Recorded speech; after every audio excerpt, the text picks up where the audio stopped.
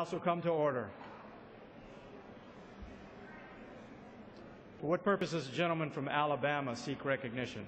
Speaker, I ask unanimous consent to address the House for 1 minute. Without objection, the gentleman from Alabama is recognized. Mr. Speaker, as many of our colleagues know, tomorrow will mark my last day to walk onto this House floor as a member of the United States House of Representatives. Since I announced my plans to leave this place in late May, a place where I have been so privileged and honored to work for the last 28 years, 18 as a staffer, and the last 10 and a half as a representative, the past few days and weeks, as you might imagine, have been rather poignant.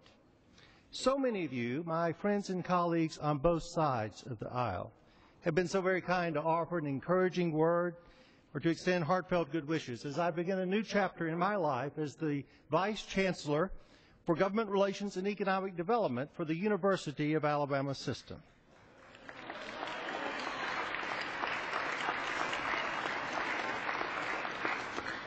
To each and every one of you who have been so generous with your words, thoughts, and even a few prayers, I want to thank you from the bottom of my heart. A few have even asked if I had any parting words to share, and I won't share these with my colleagues. I wouldn't do that to you. But I would like to speak for just 1 minute to the American people.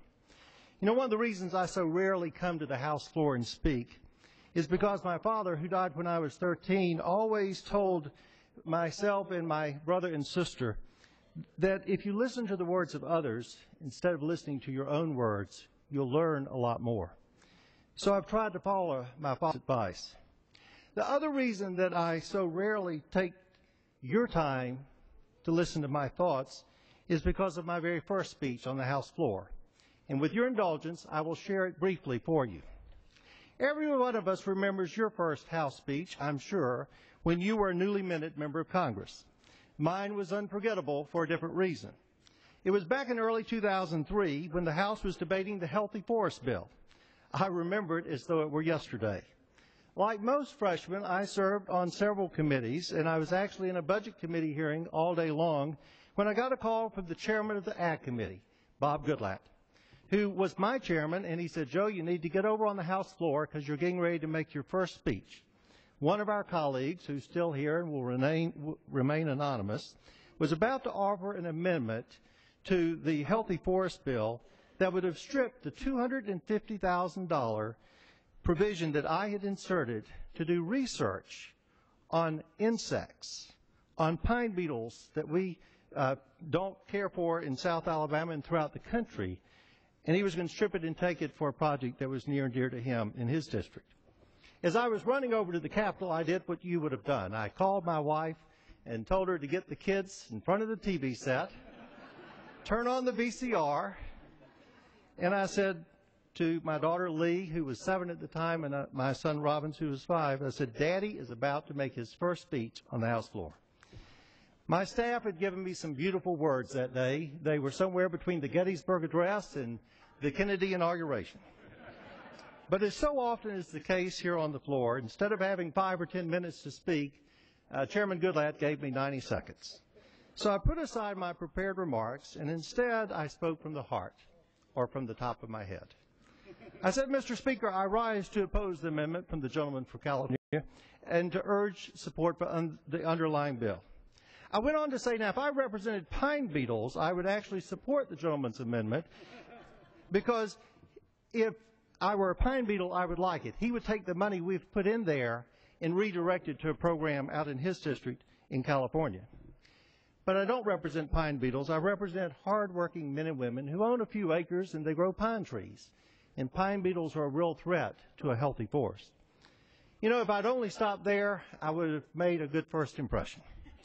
But like so many new politicians who didn't know when to stop, I said, you know, we have a real problem with incest in South Alabama.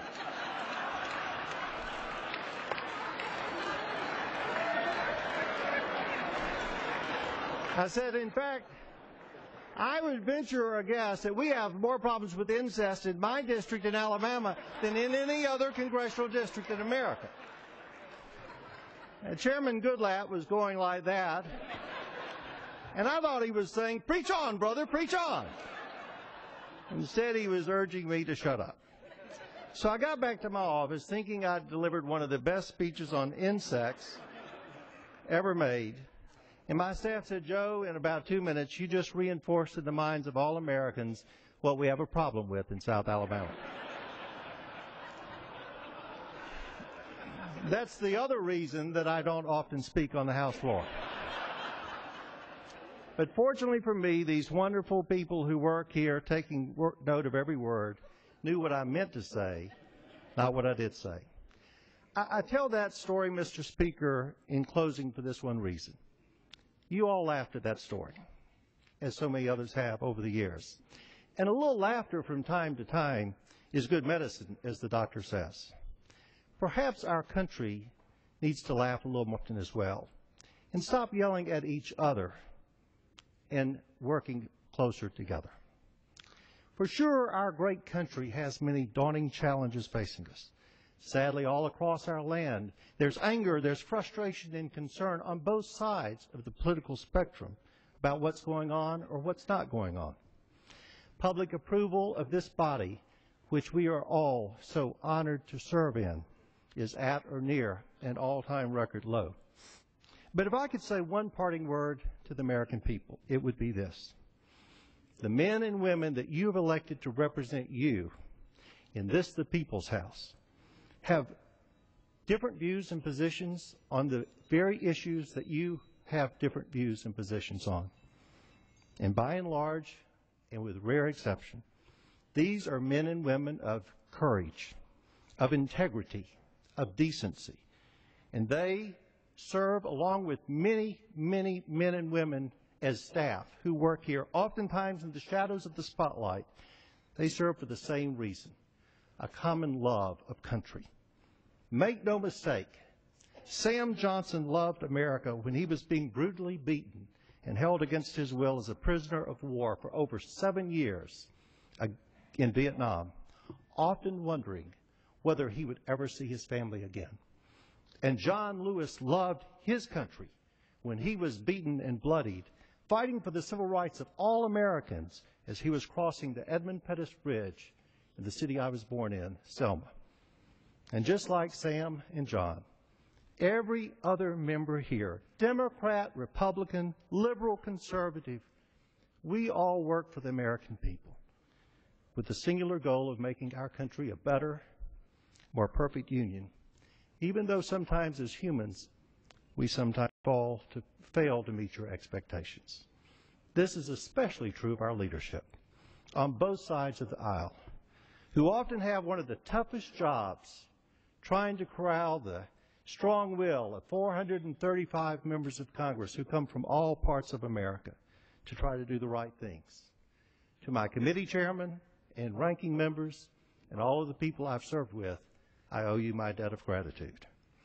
In closing, I want to express my last expression to the wonderful people of South Alabama for giving me the opportunity to work for you for the last 10.5 years as your congressman. I came to this job having studied at the feet of two of the most outstanding men I know. Jack Edwards and Sonny Callahan, like me, came to office as a representative from Alabama, but they left office as statesmen.